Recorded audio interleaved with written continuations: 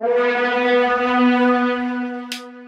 back, ladies and gentlemen, to Fluffy's Brick Studio, and today we will be taking a look at Light My Bricks Viking Village Light Kit to transform your village experience to the next level with Light My Bricks Light Kit 1.0 version. And the reason why I have to emphasize on what version it is because Light My Brick is now just introduced themselves in the 2.0. Check out this video right here to know more about Light My Brick 2.0. But if you want to just see the review of this set in more details of the actual set itself, the Viking Village, definitely take a look down the description. You'll see the set video if you want to see just a review. But today we are going to be looking at the light kit. Stay tuned to the end because that's when I'll be shutting the lights off so you can see it fully in the dark. This light kit's got a lot of features. Some new, some hidden, some expand.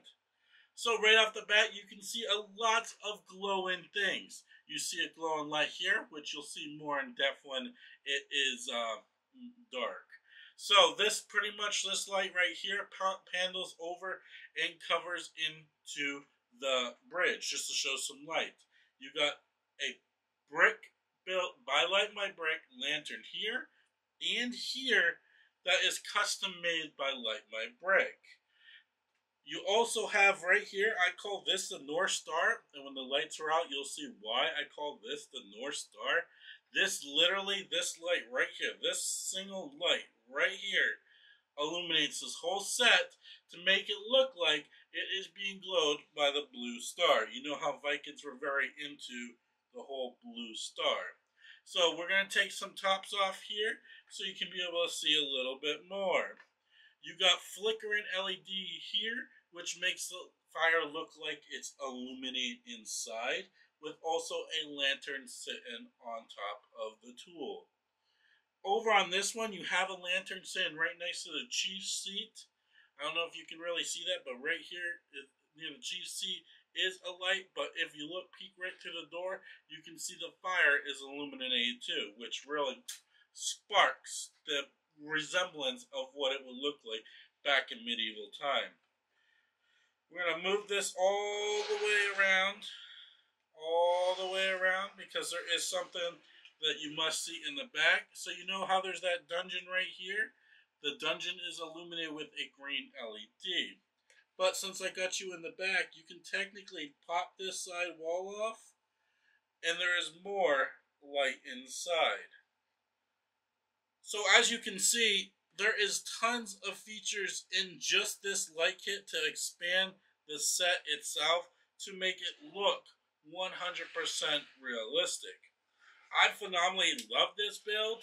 I'm actually curious if they would take this set and make a 2.0 version, which then makes it illuminate a little bit more, maybe with their new skinny wire. I don't want to get in depth about 2.0, but there's a lot of good features when it comes along the lines of 2.0 that could have been used on this.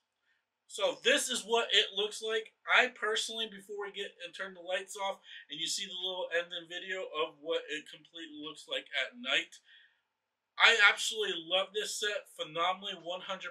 It looks fantastic with the flickering LEDs, the Chiefs area, everything in here. If you guys are wondering where all the effect boards and stuff, it's under the Chiefs area.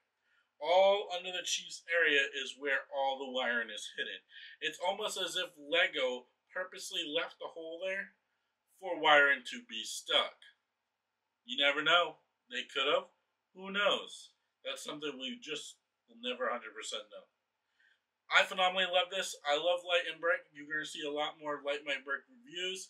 And since Light My Brick came out with 2.0, you're going to start seeing builds and lighting done at the same time. Stay tuned. Hope you guys enjoy this one. Stay right here as you see the in-depth look with the lights off. But as always, I'll see you guys again next time. Keep building your life one brick at a time. Enjoy.